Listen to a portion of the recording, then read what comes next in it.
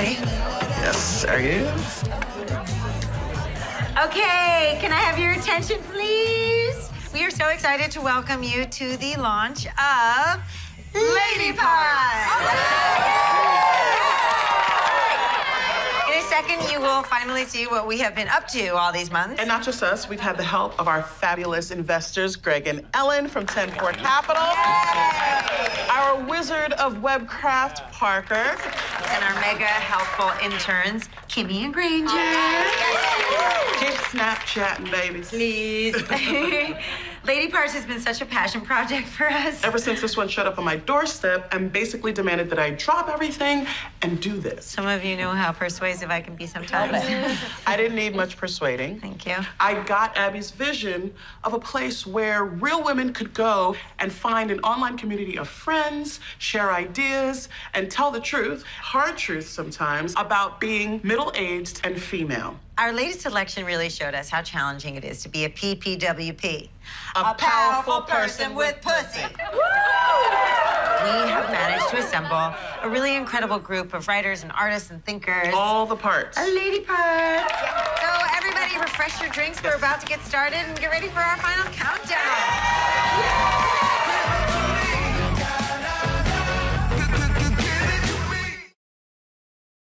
Lisa, welcome back to Build. It's Thank great you so to have much. you here. Thrilled to be here. Yeah, big fans of the show here at Build. Great. And I can't wait to talk to you about Lady Parts clip. But before we do that, let's recap where we left off in the last season. Okay. There were some few unanswered questions. Right. Where did we leave off? God, I can't even remember. Can anybody clue me in on where we left off?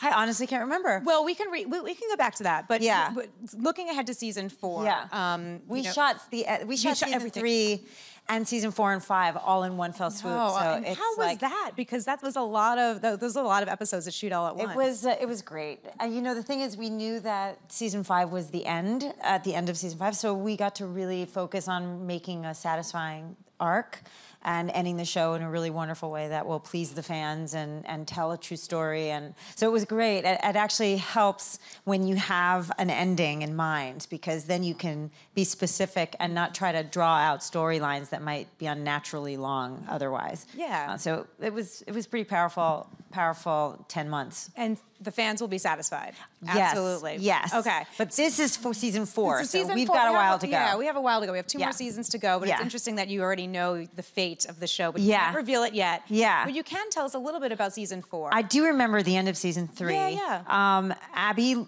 and Mike split up, and Abby shows up at Barbara's house with an idea for Lady Parts. And so the season 4 starts where it's really the primary relationship is between Abby and Barbara, which is interesting because up until now it's been all about whatever man Abby has in her life, but now it's really about her friendships. And she and Barbara, having gone into business together, it's more problematic than I think they would have hoped. She's facing some problems on the social media front in the premiere episode. Yes. Yeah, she's trying to get some traction on It gets deeper than that. Like, they have problems with each other. Yeah. And I think anytime you have a relationship with somebody that shifts into professional, it's complicated. And in this show, a lot of the your character leans a lot on her friends, and we're probably going to see that a lot in season 4. Is that Yes. correct? Especially, I think she faces some sort of family issue down the line. Yes, yeah. It's a pretty powerful season. I really love season 4. There's some beautiful episodes and some great visitors come back from earlier seasons, which people will be excited about because they were requesting it. Okay, that's great. I can't tell us who yet. I won't tell you who, but Okay. my husband was not excited. Oh, that's a fin. He's really fine, but you know, just in general. Yeah. So we're going to expect some steamy scenes. There's a little bit of steam happening. Yes. Yeah. How do you feel about doing those steamy scenes? Because hate doing them. I don't hate it. It's hard, especially being married. It's like, how do I honor my marriage? Because in order to do these scenes well, you have to certainly make sure you really are into it. But so you have to sell it, which means that I just tell my husband not to watch. Right. Because it really is work. It's really funny because I wrote a short film that I am producing and directing and being in. Haven't done it yet, but I needed to figure out a couple of shots because he needed to do some drawings for special effects. In order to set that up, I needed somebody to be me in the scene, and my husband was going to be the guy that I'm married to in the short film. So I call Kat Coiro, who was a director on House, who lives around the corner from me, and she couldn't do it. She's like, but I have a friend, she lives in the neighborhood, same coloring as you, she'll do it. I said, great. So this total stranger shows up at my house to take these pictures, and she is gorgeous. She is like 20 years younger than me, same coloring, but like massive blue eyes and luxurious curly hair and beautiful figure. And my job was to put her on top of my husband to take photographs to figure out this special effects shot. And Robert he was like, really, are we doing this? I was like, yep. And I was like, please understand, this is not a swingers party. And we're really, no one's coming on to you. I just really need this picture. And I explained it to her. She was like, no, whatever. Like, totally game. Maybe would have been game for the whole thing. But I don't think so. Very sweet girl. And then we did these pictures, and I was like, I said to my husband, see how it's work? Yeah. With somebody, having to sit on your crotch and it's work? And he was like, yeah, sure. You got each other I didn't back. like it at all, he said.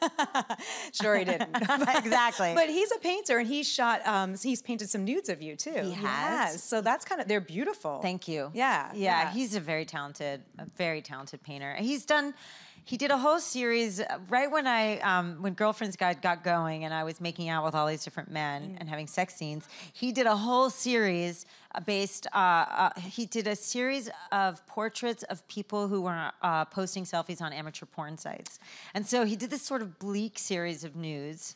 And then he did a series of nudes of me, which were not bleak. And I think he was just working out that whole idea of how a body is a part of work sometimes. Beautiful. But, I'm looking at you, and I can't help but think about the Think Seinfeld. about me naked. Well, the Seinfeld episode that you were in, the Faking It episode. My grandmother, who was alive at the time, was very upset that I was having sex with George on television. Like, she couldn't understand that we were not naked below the covers. Everything was fine. That's really yeah, funny. it was cute. That was a great episode. It still has real, it still resonates today, Yes. I think. I did 2 episodes Yeah, actually, but yeah. but really the mango is the best Mango one. Yeah. I think it was good because Seinfeld sort of pushed the boundaries and made these things in topics of Well, conversation. yeah, to talk right? about orgasm was huge at the time. Yeah. Yeah, it was a big deal. It was a great episode to be a part of. Yeah, it still gets referenced today. So do those scenes get easier for you down the line as you go through your career? Some are easier than Yeah. others. Like I have a scene, and I can't even remember what episode it is now, where I'm supposed to be orgasming, and that to me is the worst because, first of all, no, you don't really want to see someone's real sex face unless you're actually having sex with them, and even then it can be questionable sometimes, depending on who it is. And so, trying to figure out what that is for your character, it's just so self-conscious, acting. You want to throw as much of your self-consciousness out the door. You want to be free to react to whatever's coming at you, and that's really what acting is. It's this beautiful roller coaster ride of staying in the moment and having this experience while also doing the same choreography so that you can edit it together. So it's a real mixture of both being very present emotionally and also being very choreographed. Sex scenes are not that. Sex scenes are really choreographed. And it's not about real feelings. It's about what looks good on camera. It's about what looks like passion. Because real sex actually isn't particularly photogenic. Porn stars will tell you that. Like, they're actually having sex, and they have to do, like, bizarre things with their bodies in order to make it for film. Yeah. But we're not actually having sex, just so you know. There's really nothing about it that's sex. It's uncomfortable in that regard because you can't actually do what we love to do when we act when you're in those scenes. Sure. Well, you look phenomenal, and I know the Bravo heads told you do not get plastic surgery. Steer clear of that a few years ago. I wasn't going to anyway. You weren't going to anyway, but I think that we've seen it a number of times where women of a certain age panic when they're going to be the lead of a show, and they go in somewhere and get all kinds of things injected into their face, and then they're unrecognizable on day one. And it's really unfortunate. It's really unfortunate that people feel like that's what they have to do. I'm very grateful. I have decent skin, and I'm not judging anybody who has gone and gotten stuff done, but I think that aging naturally is really important in this business so that you can tell a story that people can recognize themselves in. You've been on so many television shows throughout the years, and now, you've had a longer career, and, you don't seem like you're at a loss of finding work. Do you feel, as though there is work for, women who are in their 40s, 50 years old? More than there's ever been. I mean, when I first started in this business, the idea that I would be for the first time ever, the lead of a romantic dramedy that was sexy when I was 48, it would have seemed impossible, because at that point, if that hadn't happened to you by 35, that just wasn't going to happen to you. You could be a working actor, but you weren't going to have that experience. So that's pretty amazing. I think that since there's so many outlets now, we can tell more niche stories. We can direct our stories towards certain parts of society, and it gives us greater opportunity altogether. But I will tell you this, having been on Girlfriend's Guide for this amount of time with such an incredible boss as Marty Noxon, and I've gotten to write on the show, I've gotten to direct the show, I've gotten to produce on the show, and now I feel like I want to be more a part of creating work, not just for myself, but for other people. So that's very exciting too, that women are moving up in that way as well. Absolutely. Actually, that was going to be my next question, because I know you've written a couple episodes, you produced quite a few episodes of this series. When do you see yourself behind the scenes? It seems like you're producing a short already. I'm doing a short, and I'm developing a show. Okay, so can you tell us anything about that? I don't really know. I can tell you about the short. Okay. The short is based on an Edgar Carrot short story, and I have no idea when I'm shooting it, but hopefully soon. He's a great writer, and I had read this story on stage at an event, and I loved it. So I've turned it into a short film, and he was very excited about it. I asked him on the spot there. I was like, can I please do this? He's like, yes. And then the book project, the book that we're developing into a show, we just started writing, so I'm not sure when I can talk about that. Okay, all right. Yeah. So it's boring anyway. Like, talking about it now when it's in development, it's the slowest process I've ever experienced. Like, they came to me with this book project a year and a half ago. Then I found somebody to partner with on it 2 months later. Then we put together a pitch that took like 4 or 5 months of meetings with UCP. And then they were like, let's go. And the negotiations took 9.5 months. I was like, this is the slowest experience I've ever had. But it's exciting. It's really fun to be able to create. Well, that's great, and I know I still can't believe that you shot all the episodes yet already for this. I know. It's crazy. So when you started this series, you had just gotten married. And Yeah. you're starting a show about divorce, of course, like about many other things and relationships, etc. Have you thought about? Has the show taught you anything about relationships or keeping a marriage together? First, really in terms of the marriage, you realize going in that you really have to pay attention, and you can't let things slide, and you have to commit on a daily basis. It's like, Alcoholics Anonymous, where people say it's one day at a time. Marriage is one day at a time. Every day counts towards your marriage, and every day you can win or lose in your marriage. And it's really important to not take each other for granted, and to not let things that are bugging you just slide, to keep the lines of communication open, to keep sex alive, like keep it all feeling really connected. And in terms of friendship, which really this show is very much about, these girls go through so much with each other, and what impresses me about their relationships is that they get really mad at times. There might be big betrayals, but they find their way through it. Their connection and their commitment to each other goes deeper than all of their issues with each other. And I think that's a kind of amazing way of looking at a friendship. When you meet fans, is that what they say resonates with them the most? It's usually about their relationships. Yeah. Okay. Yeah. I mean, yes, I hear some people talk about their girlfriends, but when people come up to me about House, it's very... it's all about how they love the show. It's all about what the show meant, like just how they were addicted to it and whatever. When people come out to be about Girlfriend's Guide, it's personal. They want to hug. They want to cry. They want to tell me what they've just been through and why this show got them through it. And that's pretty amazing. That's really amazing. Yeah. So you mentioned House. Of course, a lot of us got to know you from House. Yeah. What are your most fond memories of being on that series? Well, certainly the experience being on House was pretty incredible. I mean, to be on a show that's that popular is unique, a little terrifying, but wonderful to be on something that's sort of moving culture. And I made a lot of friends, some of my closest friends, especially from the writers' room in that show, that I'm still very close with. Yeah, it was exciting. It was a turning point in my career. It was certainly the biggest job I'd ever had. And the character itself started off kind of, the pilot I had a lot to do, but then I sort of fell into the background and I really didn't know where it was going to go or whether or not it was going to be fun or interesting for me. And it turned out to be a really wonderful part of the story as a whole. And so it was incredible. I know you probably know my next question, but there's always a lot of talks about reboots, et cetera. Do you ever hear rumors or reports like, let's get the House gang back together? No. She's like, no. But it's cool. Fans ask that. Fans ask no. that. Yeah, you're like, no, not going to happen. No. Do you yourself watch TV? And when you do have the time, what do you watch?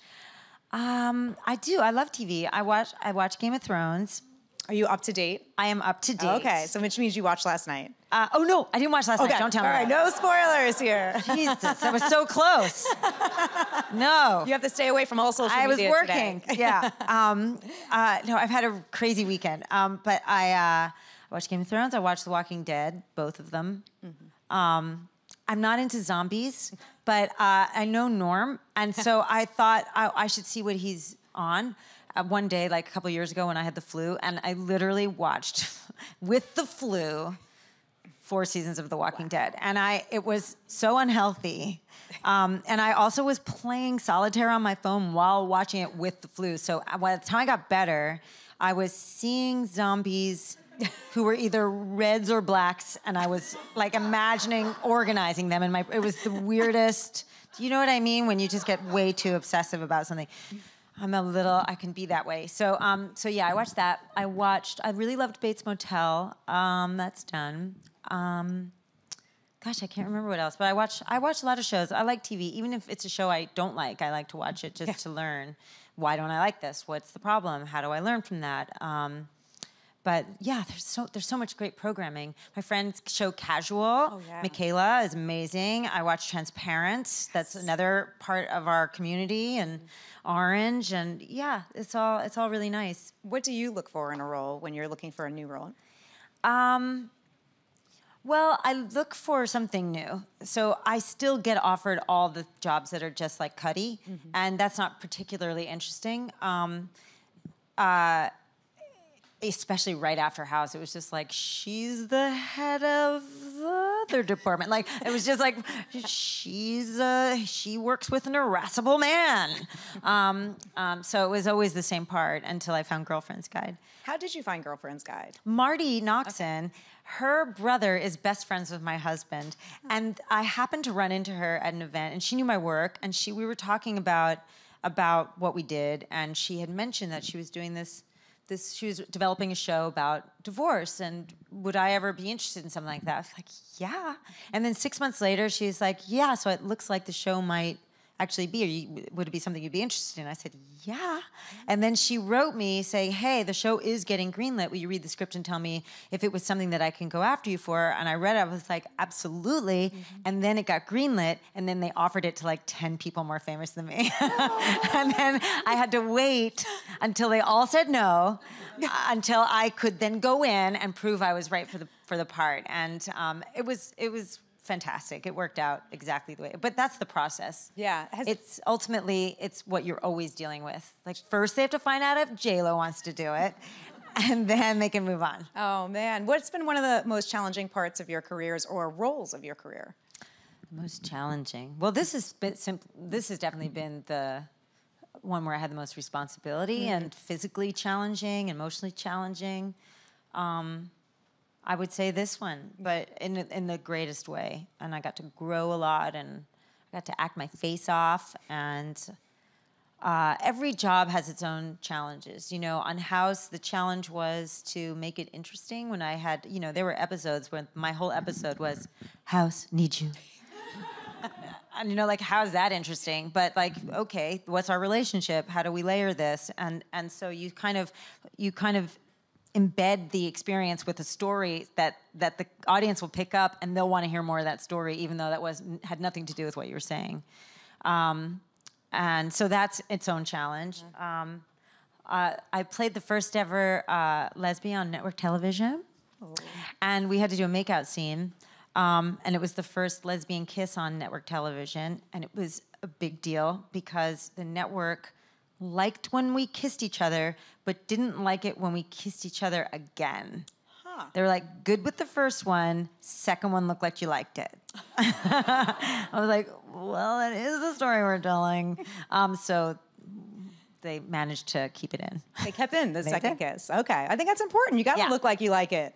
That's kind of the point. Acting, right? That goes back to our conversation from the start. It's kind of the point. Yeah, exactly. If you're telling that story. Well, acting has been a part of your blood for a long time. I mean, here we are in the East Village area, not too far from NYU, where you went to school. Yes. When was the first taste of acting that you received? Like, when did you say, okay? When I was 3. 3, okay. I knew I was going to be an actress. I told my parents. They didn't believe me. And then if there was ever a stage and a reason for me to be on that stage, I was on that stage. But I don't come from a family that knows anything about this business, so I sort of had to figure it out on my own. And I got some headshots done, and then I went into New York. I lived about 20 minutes outside. I took the bus into Port Authority when I was like 14, and I had this book that had the list of all the managers and agents that were listed in SAG. I mapped them out by block, and I went to all of them. And I met some creepy people and had creepy things happen. But I was just trying to figure out how this business worked and how you got started in this business. It took me a while to figure it out. But I ended up, my story took strange turns, and it's a personal journey, but and everybody's story will be different because it's an impossible business to break into. So there's no path. You have to sort of forge your own path through the woods. Perseverance, that's for sure. Perseverance and creativity, and thinking on your feet, and trying to just find the opportunities where you can. Well, great. Well, before we let you go, I'd love to get some questions from the crowd here. Sure. We got our first one standing up right here. Oh, hi. Hey, I love the show and your clothes, especially like this vintage shirt you wore in the kitchen like 2 seasons ago. And I want to know if do you know what I'm talking about? I have no idea what you're talking about. Do you ever wear your own clothes or asked to keep the clothes? Well, especially when the show ended, it was the only time we were really allowed to do that. And we can't keep them. We have to actually buy them, but we get them at a steep discount. So you had to pick wisely. And the things that I picked were things that either you only saw for a flash on the show, or you didn't see it all. Only because when you wear something on television now, you wear it forever, right? The shows are always available. They're always streaming. And so you're always going to be in that outfit. So I took a lot of shoes home, things that you didn't necessarily notice. But I know she had a great wardrobe. There's a few things I'm like, oh, why didn't I ask for that? But I don't know. They wouldn't give me all of it. I had to pick and choose. I spent way too much money when I left this show.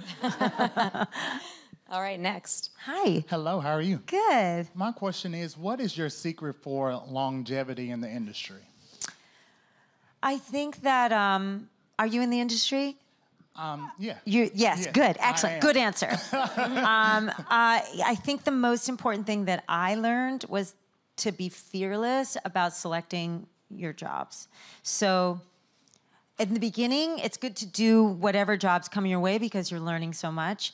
But after a while, you'll start recognizing that some jobs you've already done, either in the size of the role or the type of role, and learning how to say no, even if you can hardly afford it, is really great because it forces the world to see you in new ways each time. And being fearless about making those decisions, I think is really important. Also, it's just riddled with disappointment, this business, and also great excitement. So that you can't go after something that means so much to you and not expect as great of joy as you have sadness in the process. And the stick-to-itiveness and the persistence, that is something that a lot of people don't have, and they fall by the wayside. And it's funny because in waiting rooms when you're 20, you're around a bunch of people just starting, and it's a weird competitive sort of, it's a weird room. Like, people are trying to make each other feel insecure. It's really ugly. But 20 years later, when you're in a waiting room, it's like you've all been around, everyone has a career, and it's kind of high five time because you're still alive and you're still working, and it just doesn't happen a lot. That's my answer. You're welcome. Right, thank you. Next question. Hi. Let us know what you think about that episode of Game of Thrones from yesterday. The episode of what? Yeah, I haven't seen it. Yeah, I haven't seen it yet. When you watch it, let us know. Okay, I will. I was just wondering, since you've been doing so many different things now, Girlfriend's Guide has opened a lot of doors for you in terms of writing and directing. What are you hoping for the next 10 years or 20 years? Or I want to be, well, I was saying before, I want to be as much of a participant as I am a creator. So it felt really good on Girlfriend's Guide when I could get my friends' work, who I know are really talented, who may or may not have a lot of work. And so I want to be in a position to make awesome television and have people participate in it that I know are fantastic, who might get looked over at times. It's great. I'm so glad that you were here today. I work for HuffPost. There was a storyline on HuffPost Divorce from a couple of years ago, like one of the other seasons, where you were almost the editor. So we're so thrilled to have you here. Thank you remember that one, right? Yeah. So thank you all for your lovely questions. Thanks for watching. Check out A Girlfriend's Guide to Divorce. It debuts on Bravo On the 17th. August 17th. Yeah. Thank you. Give it up one more time for Lisa.